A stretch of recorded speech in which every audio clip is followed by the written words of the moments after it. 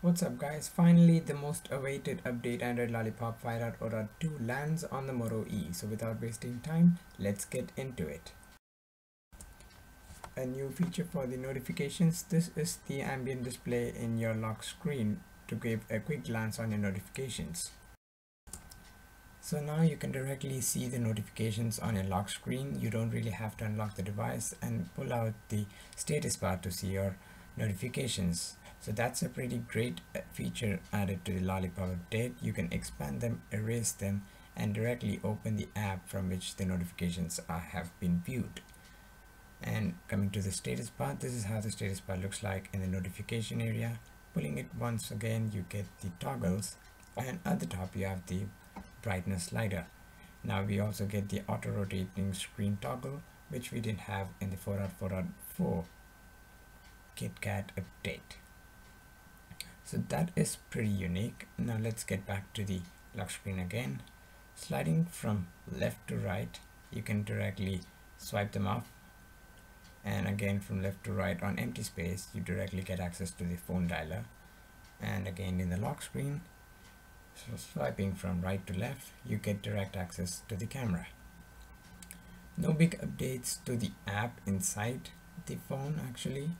But yeah, the update is for providing you the material design for every app that you use. We also get the dynamic status bar for every app that we open. Now this is the card stack recents, a new type of recent apps that you're getting with the Android Lollipop. Pretty easy and quick accessible in my opinion. And let's check out the app drawer.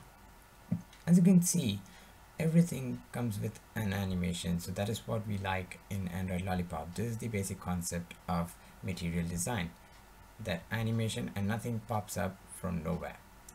So in settings, let's check out display, and I had to show you this ambient display feature. This is the first thing which you saw at the starting of the video, and that is how you access it. Now let's check out the storage. After installing, I got about 1.36 GB after installing a few apps. Alright, cache data was also occupying space. We also have the feature of moving a few files from internal to the external storage, so that does not bug around with your internal storage, as it is minimum already.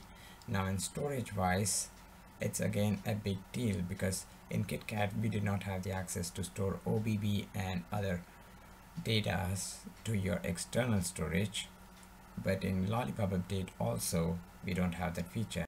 Now this is a very bad news for heavy app users and gamers, because they cannot store their files to the external storage, and that occupies your internal storage. In security wise, we don't have any new add-ons. It's the same which you saw earlier in KitKat.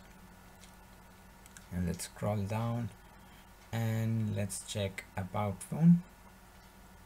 Alright, that's 5.0.2 in Motorola Moto E. So this is the soak test that has been captured, and not the official Android Lollipop OTA update yet released for the Moto E. But if you want a quick access, I will be providing a video based on that too, on how to get Lollipop before the official update comes out. So stay tuned with the channel. I'll be updating the links soon, maybe in a day or so. So do watch this and then go for that. Now this is pretty good that they have also added quick search toggle inside settings, which you even find in CyanogenMod 11. Now we are also excited for CyanogenMod 12 and other custom ROMs coming out with this Android Lollipop concept. Now that was settings. Google now has also been updated to give new unique features, like the Chrome has offered a good feature that the tabs which you find in the Chrome are now tabs on your recent apps. Didn't get what I said? Well, check this out. Now suppose the new tab is a Facebook, and then we open another tab with suppose reddit.com, just a Google search. Now we go to the tabs. So this shows two different tabs of Google Chrome actually. So everything has been included all together in one place, making it a big clean deal. Now this is a bug that even though you have no recent apps running, either one or the other irrelevant thing pops up in your recent apps. So let's check the phone dialer. Now since everything has been upgraded to material design, I'm pretty much loving it, like how every app actually comes from an animation. So everything has an animation out there, from attending a call, cutting a call, dialing a number. Everything has an app and everything has a meaning. So in that case, this is a pretty beautiful update and you must definitely go for that. So even I wouldn't delay it. I'll provide you the tutorial as soon as possible. Now observe how fluid and smooth this ROM is. A few people also complain that this is buggy, but I don't find so. Now checking the battery performance so far has been doing really great, and we also have this battery saver option in which I did find the battery to be saved considerably at a high rate, which is really great. This actually disables all the unwanted stuff that you don't need and actually occupies battery. So at the time of low juice, just activate this and forget about your battery. It can last you at least for about an hour or so if you don't use it after activating the battery saver option.